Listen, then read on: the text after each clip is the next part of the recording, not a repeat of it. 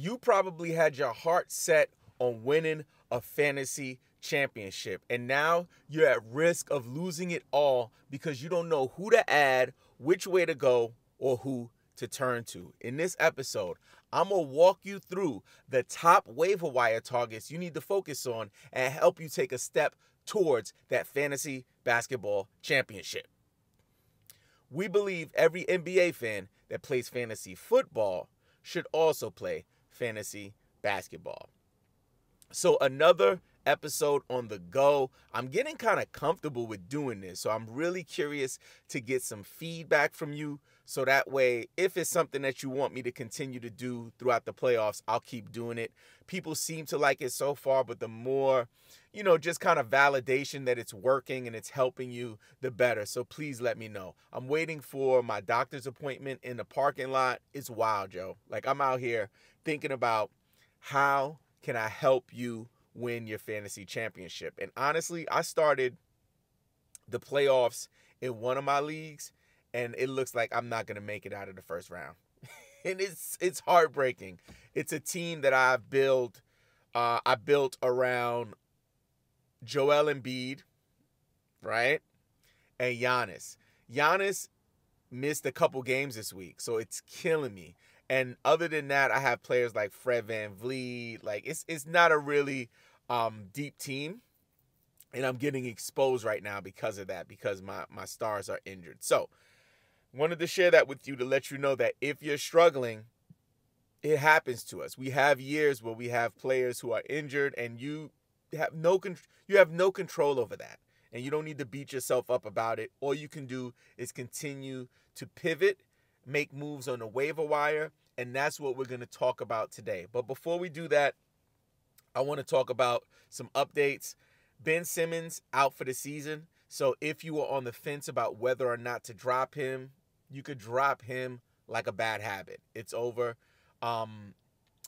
He's had back pains or back injuries over the last couple years, actually, and it's impacted him as not just a fantasy basketball player, but an NBA player in general. I don't remember the last time he's played a full season. Ben Simmons is no longer the Ben Simmons that we used to love in fantasy. Like, it might be a wrap. Your man might be washed. We'll pray for him. Hopefully it's not the case, but it looks really, really bad. The next update is Steph Curry. Just last night, Steph Curry sprained his ankle, y'all. This is a red alert for you to pay attention to what's happening with Steph Curry. You have to pay attention to this, because if Steph is going to be out for a significant amount of time, and at this point in the season, fantasy playoff time, a significant amount of time is a week or two.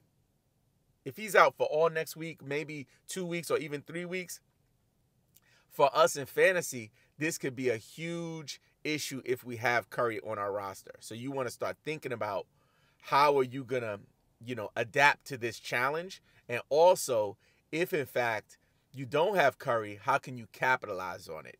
Players that you might want to start thinking about stashing if in fact this is a serious injury is Brandon Pajemski. He'll see an uptick. And he had some pretty good runs throughout the season, but he's kind of stabilized to where he's going to be. That will change if Curry is out. Klay Thompson. If you're in a shallow league and people are not in on Klay, and Klay might even be on a waiver wire in a 4-man, 6-team league, something like that, he's someone you need to keep an eye on. And if you have him on your roster, I would hold tight. Don't make any moves until we find out what happens with Curry. And the same thing for CP3. Chris Paul, if in fact Steph Curry is out for significant time, and again, in the fantasy playoffs, significant time can mean, 10 days, 7 days. CP3 will likely be the main beneficiary of a Steph Curry absence. So you need to pay attention to that. Okay, so let's get into waiver wire targets. We got to start with the elephant in the room, or the cat in the room, Karl-Anthony Towns. So Karl-Anthony Towns is out, which creates opportunity in Minnesota. First, I'll say that there was like a back and forth about how serious his injury was between Shams and and Woj. But in the end, it is a significant injury, and he will undergo surgery, and he's going to be out for our fantasy playoffs and our fantasy season. He'll be out throughout the NBA regular season as well. I think he has a chance to maybe come back for maybe the Western Conference Finals or something like that if they make it that far. So it's a wrap for Cat. And it's sad because he was having a decent season. And for me, I have him in a couple of spots, so it's a little tough. But this is a part of the game, guys. When you have an injury, it can be an opportunity. So the first waiver wire target we want to talk about is Kyle Anderson, who is the power forward from the Minnesota Timberwolves, who will likely move into the starting lineup consistently. That's what happens when Cat is out. I believe he started last night, and he'll continue to start for the foreseeable future as long as Karl-Anthony Towns is out, unless there's some kind of dramatic shift and they want to test something out. So the thing about Kyle Anderson is when he gets playing time, he puts on for the city. He puts on like Young Jeezy and Kanye remix. Like, he really is a valuable fantasy basketball piece, specifically for 9-category leagues. For points leagues, there is still some value there, but his value is amplified in a category scenario, 9-cat or 8-cat or beyond that, right? So last year he started 46 games, and in those 46 games he averaged 10.5 points, 5.6 rebounds, and 5.5 assists. So, that's something that is fantasy gold in a category league, but even in a points league, those are pretty good numbers. So if Kyle Anderson is on your waiver wire, I would run it, grab him. It's worth noting that Minnesota, I believe they have just 2 games next week. So you want to be mindful of that for playoff purposes. If you are starting your playoffs way later, like some folks are, that's okay. You can just ride through those 2 weeks, especially if you've already locked in your playoff spot.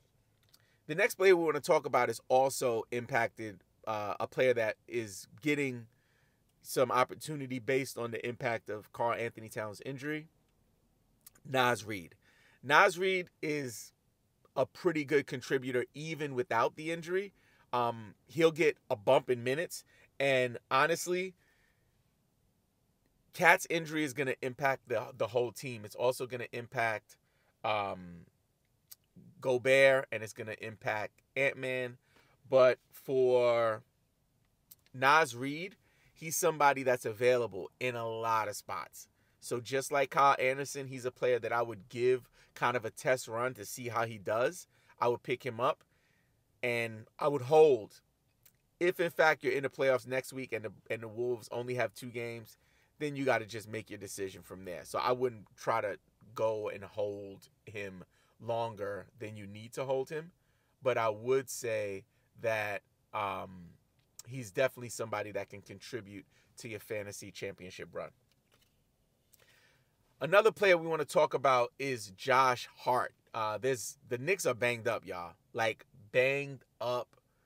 So many people hurt. Jalen Brunson, I think he'll be coming back soon, but Julius Randle, just a lot of injuries there. So Josh Hart is a player that is available in a lot of leagues. If he's available in your league, I would strongly recommend grabbing him and seeing if he can bring you some value. The next player we want to talk about is quite interesting. This gentleman is a player that is not as popular as some of the other ones, and he's kind of going below the radar. I'm talking about from the Portland Trailblazers, Jabari Walker. Jabari Walker, over the last, not even over the last, for the 4 games that he's played in March. Check this out. 25 minutes per game. That is wild, yo. He's getting some opportunity. And in those 4 games, he's averaged 12.5 points per game, 9 rebounds, and 1 steal. So get yourself some Jabari Walker because he could bring you some value for your fantasy playoff run. And just another guy we want to talk about, we mentioned Ben Simmons having an injury. they're going to give Dennis Schroeder the keys to the car in Brooklyn. They're going to be like, you're our point guard. Let's see what you can do. And if Schroeder gets minutes, he can be a valuable piece for fantasy. Now, and I say this all the time, but I have to reiterate it. If any of these folks don't work in terms of schedule when you're in the playoffs, it is okay to drop. This is not the point of the season where we're trying to hold on to players to see if they'll produce later on. This is where we're playing in the moment. We're playing for the minute. We're playing for the hour. So you have to be merciless when it comes to dropping and adding these players. So this list is not a list of, hey, hold these guys while you lose your fantasy playoff matchup. This is like, grab them when it works for when their schedule works for your roster, and drop them when it doesn't. And that's kind of how we have to approach this. Another note I wanted to share with you, super important. We need you to be a two-way player in fantasy basketball. How do you do that? First, on offense, we need you to subscribe to the YouTube channel. We have about 30, I think we need 30 more people to subscribe, and we're going to hit 10,000 subscribers on YouTube, which is a huge milestone for our channel, but we can't do it without your support. So if you watch the content and you haven't subscribed, about 70% of the people who watch our content don't subscribe to our channel, which is okay. I get it. We're asking you openly, please do us a favor. We do this for free in service to you. All that we ask is that you push that button and subscribe to the channel on offense. On defense, we need you to listen to the audio version of this podcast, and you can listen to it on wherever you listen to your podcast, Apple Podcasts, Spotify, right on down the line. And if you don't listen to podcasts, that's okay. You should start. Like, it's a great way for you to get this information in the morning, when you're on your way to work, when you're on your way to school, when you're doing your workout, when you're washing the dishes, when you're cooking dinner, when you're, going for your run. Any of that time where you can kind of multitask and do another thing. Maybe you have a job that you listen to music and listen to the radio. You can put us in, check us out. We want you to do both. We want you to play defense and we want you to play offense. So please subscribe to the YouTube channel, but also take the top off. Boobies is out, hair blowing in the wind. Listen to the podcast as well. Even if it's the same episode, it's okay because you might miss something. It's just like a movie. You might miss something the first time you watch or listen to it.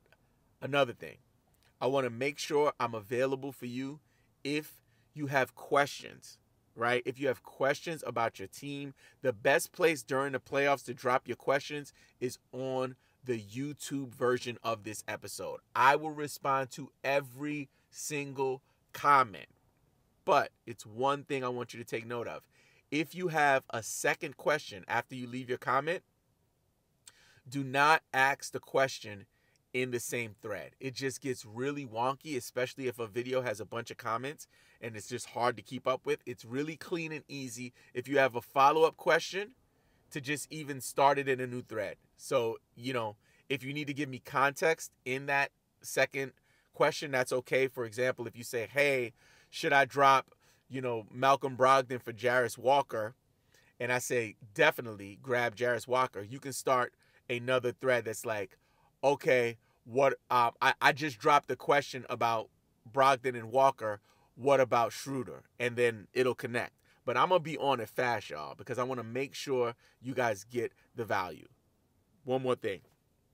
If you want to set up a call with me, if you want to jump on a video call with me so I can actually walk you through your lineups, we can make a streaming plan, all of that good stuff, all you have to do is go to the Did It app, that's DIDIT, and we can set up a call. The first call is absolutely free. It costs you nothing, up to 12 minutes, which is about a $25 credit. You have to have an iOS device, but you can do a screen share of your roster, everything, and I'll walk you to your fantasy championship.